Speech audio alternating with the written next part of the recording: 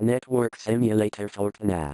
The Network Simulator with Designer software provides a virtual lab environment where a router or switch can be simulated.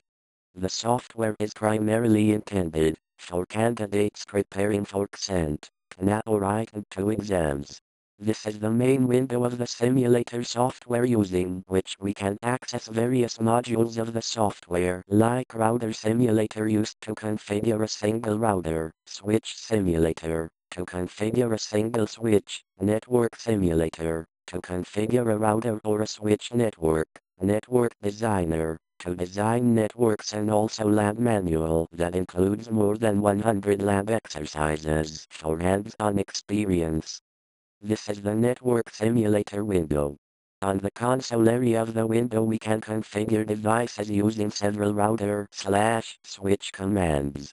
It is also possible to save the configuration for further use and load it whenever required. This is the network diagram screen wherein the user can select any device from the drop-down to configure as per the requirement. This is the lab manual screen. There are 100 plus lab exercises provided in the software for hands-on experience for the candidates.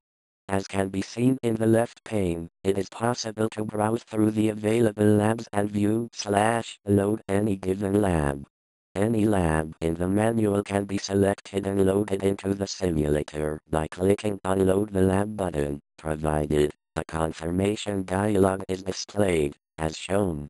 Once the lab is loaded, one can configure the devices and practice the lab. This screen shows a sample configuration on router R1. This is the supported commands window included in the software using which one can view a list of all router and switch commands currently supported in the software. The software also includes a comprehensive help file dealing with all aspects of the software, thus helping the candidate in using the software. Selecting Network Designer module from the main menu of the simulator software. The Network Designer module of the simulator software supports various series of Cisco routers, switches. Also includes workstation and connectors like serial, Ethernet used for designing networks.